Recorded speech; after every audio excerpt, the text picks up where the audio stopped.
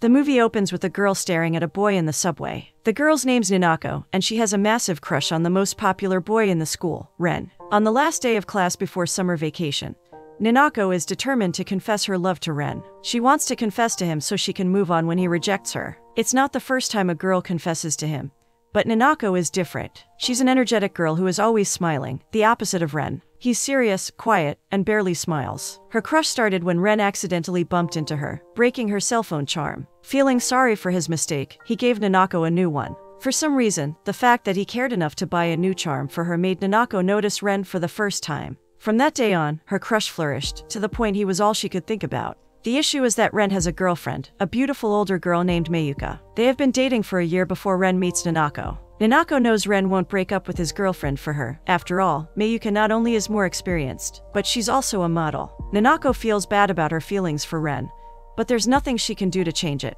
He's her first love. She decides, then, that if she can't have him as a boyfriend, she wants to be his friend. But first, she needs to know for sure he doesn't like her back. After her confession, Nanako tries to go back to her normal life. During summer vacation, she didn't see Ren at all, so it was easy to forget him. Back at the school, though, she discovers her feelings are very much alive as soon as she sees Ren again. An annoying boy from her classroom, Takumi, announces to everyone in class that he saw Nanako confessing and being rejected by Ren. Nanako's embarrassed, and Ren feels bad for her. She doesn't deserve to be made fun of because of her feelings. When classes are over, Ren and Nanako talk for the first time since her confession. Ren hopes there are no hard feelings, and Nanako doesn't express any antipathy towards him, to his relief. After rejecting so many girls at school, there's a club of rejects who despise him, and he feared Nanako would become one of them. Nanako isn't the kind of girl to resent someone or treat them badly. When the girls Ren rejected try to get Nanako into their group, she refuses. She has no hard feelings for him. The girls turn their bitterness to Nanako and start bullying her because she refused to be part of them.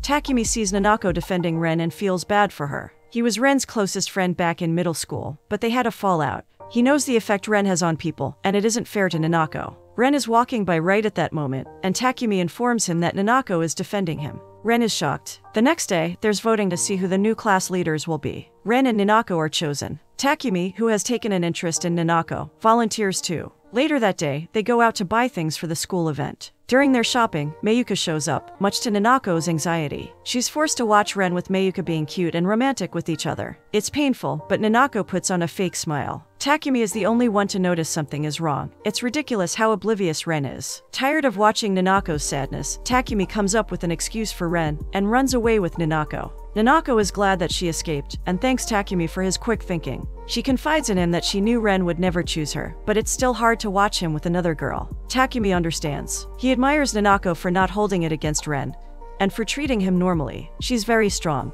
Unbeknownst to them, Ren wasn't too happy with Takumi taking Nanako away. The next day, he confronts Takumi, accusing him of using Nanako as a way of getting revenge on Ren. In middle school, when they were friends, Takumi's girlfriend cheated on him with Ren. Takumi never forgave Ren for his alleged betrayal, but he never confronted him either. So Ren has no clue why Takumi stopped being his friend. Takumi is known for being a ladies' man, and Ren is worried he'll use Nanako. Takumi scoffs in disbelief that Ren of all people is worried for Nanako. He wonders why he's so worried about her, especially after rejecting her feelings. Ren doesn't know what to say to him. Later on, Nanako and Ren meet again at the subway station. As they wait for the train to arrive, Nanako offers Ren some chocolate. She's surprised when he accepts, boys not normally liking sweets. She explains to Ren that she dreams of one day having a boyfriend who she could share sweets with. Ren finds her dream cute. He loves sweets, but with Mayuka being a model, they never eat sweets together on dates. The mention of Mayuka makes Nanako's heart clench painfully in her chest, even as she smiles at him. In her mind, it's obvious Ren loves Mayuka very much. As the days go by, Nanako finds out that Mayuka's father is remarrying, and she isn't happy about it.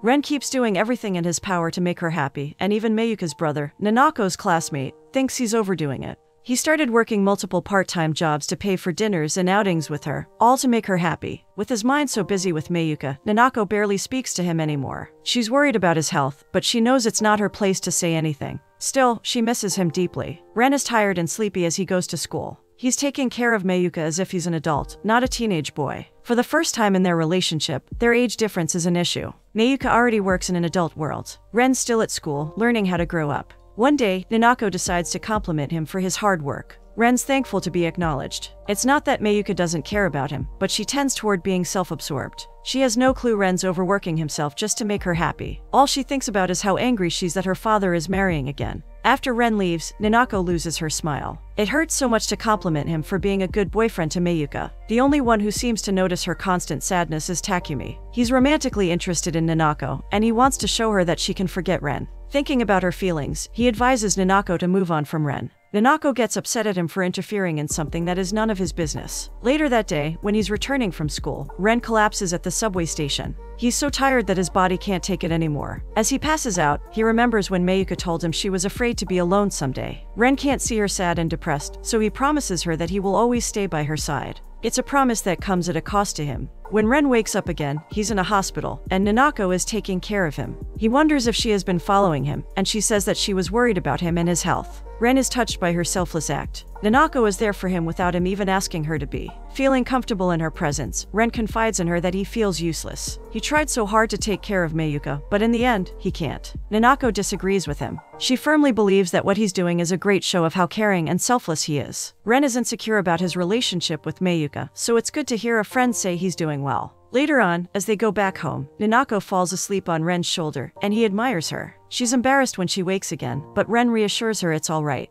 Nanako wants to walk him home, worried that he will collapse again, and Ren refuses. They part ways, but Nanako still feels as if something is missing. She goes running after Ren, tripping on the stairs and falling into his arms. Before she can move away, though, Ren holds her close to him. Ren feels bad for the way his heart is beating fast in his chest for another girl. He remembers Mayuka and quickly leaves. Nanako wants to cry as she watches him go. The way he looked so embarrassed is a painful reminder that they aren't meant to be together. He already has someone else waiting for him. Nanako is frustrated with herself and the constant hope she feels whenever he gives her a little bit of attention. She needs to stop deluding herself that Ren will someday be there for her. With her decision made, when she's back at home, Nanako takes the charm Ren gave her off of her phone. Moving on, while Ren is working a lot and giving his best to support Mayuka, she spends most of her time working. She's so focused on her career as a model that she has no idea what Ren is going through for her. He isn't her priority anymore, something she has come to realize. Mayuka, much like Ren, is confused about their relationship. She feels as if they are worlds apart. She already works and has a car and a career, while Ren is just a kid. She is feeling guilty, but at the same time, she's afraid of losing him.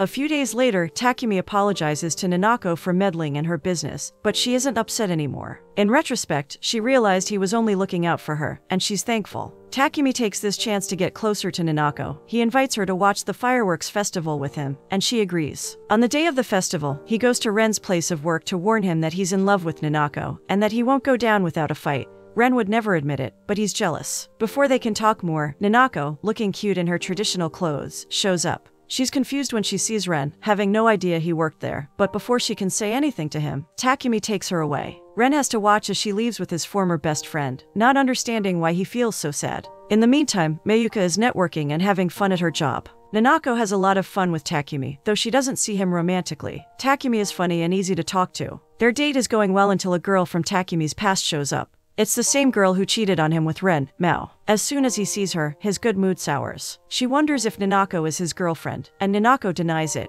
Takumi is mad at the girl for talking to him as if they are friends. He still holds a grudge against her for everything she made him go through. He loved her when they dated, but she was only with him because he was Ren's friend. Her deceit is unforgivable to Takumi. Nanako is surprised to see Takumi so angry at someone. It's not like him to be bitter and angry. When he storms off, she quickly goes after him, confused by his behavior. Takumi confides in her that she was his girlfriend, and apologizes for blowing up. Nanako finally understands why he's feeling so bad. She doesn't judge him for his reaction. In her opinion, it only shows his passion, and how important Mao was to him. Takumi looks sad, seeing Mao brought up the same depressing feelings he had when they broke up. He feels useless for not being able to make his girlfriend love him. He also blames Ren, even though it wasn't his fault. At that moment, Nanako feels a deep kinship with Takumi. Like her, he goes through his days with a smile on his face, pretending that he isn't hurting inside. As fireworks start blowing colorfully in the sky, Takumi hugs Nanako and whispers that he loves her. Nanako is speechless. At first, she thinks he's joking, but Takumi promises he will make her love him back. He knows that she holds Ren close to her heart, though he's sure one day she will get tired of waiting for him. Takumi's hopeful that when the moment comes, she will turn to him.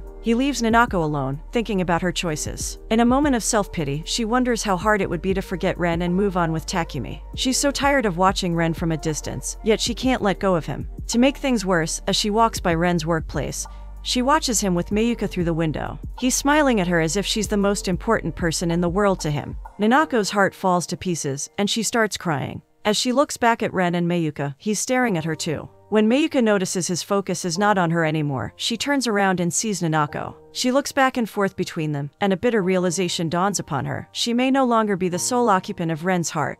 The following day, Ren and Mayuka meet again, at the same place where they met for the first time. There, Mayuka informs Ren that they need to break up. The night before, she realized that not only was she hindering Ren's growth, but he also loves someone else. She admits she wishes they could grow old together someday, but it isn't meant to be. They reached a crossroads and didn't choose the same path to follow. Mayuka wants to focus on her modeling career, and Ren still has a whole future ahead of him. If he stays with her, he will follow her everywhere, and that's not good for him. Ren feels awful that he's breaking his promise to her, but at the same time, breaking up is a relief. Now, he has to figure out who he is without Mayuka. The next day at school, Nanako notices Ren looks sad. She isn't sure if she should talk to him, not after her resolution to forget about him. The girl from the day before, Mao, suddenly shows up, asking Nanako if she has feelings for Ren. Nanako is confused about why the girl is asking her that, and doesn't answer. Takumi sees the two of them together and quickly intervenes. Knowing Mao, he believes she's trying to manipulate Nanako, and he won't allow her. Mao asks if Takumi has feelings for Nanako, and he ignores her. The gossip at the school is that Ren broke up with his girlfriend.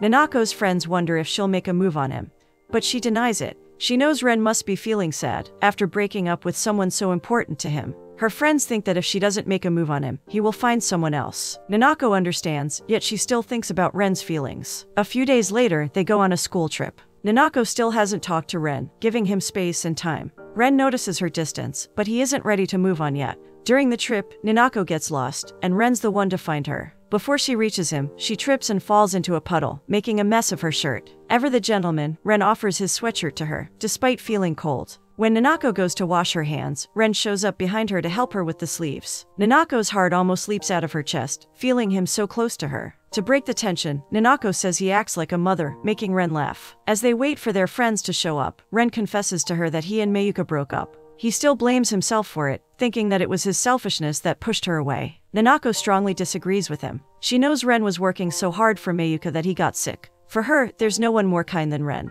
Ren feels better with her heartfelt compliment, and he thanks her. Takumi shows up, interrupting their moment alone. He notices Nanako is wearing Ren's sweatshirt, and tries not to show how much it bothers him. Ren's tense in their presence, believing they are dating after they went to the fireworks festival together. He comes up with an excuse and leaves the two of them alone. For the rest of the day, though, he can't stop staring at Nanako, noticing how cute she is when she smiles or laughs. It dawns on him that Mayuka was right. He has feelings for Nanako. After the school trip, Ren meets Mayuka again, to give her things back to her. He admits that she had been right about his feelings changing, and that he understands it now. He thanks her for their time together, and finally says goodbye, this time for good. Mayuka watches him leave with a bittersweet smile, knowing that he will forever be her first love. The following day, Ren and Nanako go home together. As they talk for a long time, Ren notices that they have a lot in common. Days go by, and they get closer. Nanako goes back to using the charm Ren gave her, feeling hopeful that she may have a chance with him. One day, Mao watches the two of them together, and decides she doesn't want Nanako with Ren. She politely asks Nanako to not get close to Ren. She explains that back in middle school, she was the culprit of Ren and Takumi's fallout. It dawns on her that Ren is the friend Mao cheated on Takumi with. Mao doesn't want the same to happen again, and she believes Nanako has to distance herself from Ren. Nanako feels guilty after talking to Mao. She knows Takumi likes her, and he's her good friend. She doesn't want him to suffer again if she starts dating Ren. As she always does, Nanako puts Takumi's feelings ahead of herself, and decides to pretend she doesn't like Ren anymore. What the girls don't know is that Takumi saw them talking, and he knows Mao can be cunning. A few days later, as they prepare for the school festival, Nanako looks sad, and Takumi notices. Her friends also realize that Nanako hasn't been talking about Ren as usual. Nanako pretends it's nothing, and that she's fine, but even Ren can see she isn't as bright and energetic as usual. When she's alone with him, he asks if she's alright, and she confirms she is. He can tell she's lying. Quietly, Ren confesses to her that he will worry about her. Nanako promises she is fine. What Mao said is still present in her mind, and she decides to ask Ren about it. Ren explains to her that in middle school, he was quiet and introspective. Takumi was the only one to talk to him, and they became fast friends. Ren still misses Takumi's friendship, because it was unique to him, but he understands why Takumi distanced himself. That piece of information is enough to consolidate what Mao said. Nanako realizes that she can't be with Ren without hurting Takumi in the process. Unbeknownst to them, Takumi watches the two of them interacting with a pang in his heart. After Nanako leaves, Ren approaches Takumi and confesses he likes Nanako. He wants to be clear with him before he makes his move. Takumi is shocked, though deep down, he already knew that this moment would come. It was obvious Ren liked Nanako from the beginning.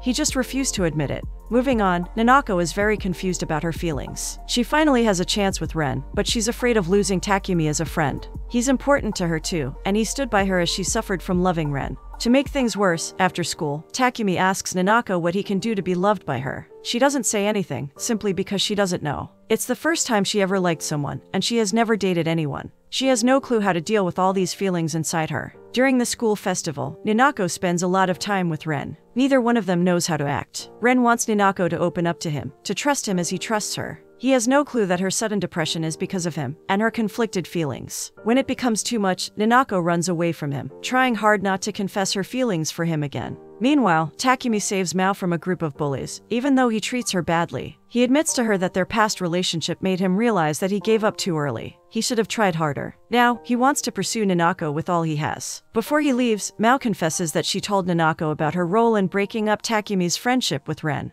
Takumi is mad at her, before she explains that she only said it to give Takumi a chance. She is in love with him, and wants to give him a chance to be happy with Nanako. She also admits that Ren never kissed her back. As a matter of fact, he pushed her away. After her confession and apology, Takumi forgives her. He can sympathize with her plight of trying to make the person she loved love her back. Back to Ren and Nanako, he looks for her everywhere after she stormed away from him. When he finally finds her, he confesses his love to her. He's moved on from Mayuka, and now he's ready to be with Nanako once and for all. Nanako tries to leave without an answer, afraid she's going to break her promise to herself of not getting between him and Takumi. Ren doesn't allow her to leave. He wants to hear her answer. Nanako explodes, feeling angry at herself and Ren. After so long loving him in silence, she can't believe he loves her back, and there's nothing she can do about it. Ren apologizes for forcing her to answer, and leaves her with his head hanging low. Nanako is so sad and heartbroken, she starts crying. Takumi sees Ren leaving, and questions why he looks so sad. He soon realizes that it's something to do with Nanako, and feels he must make things clear between them.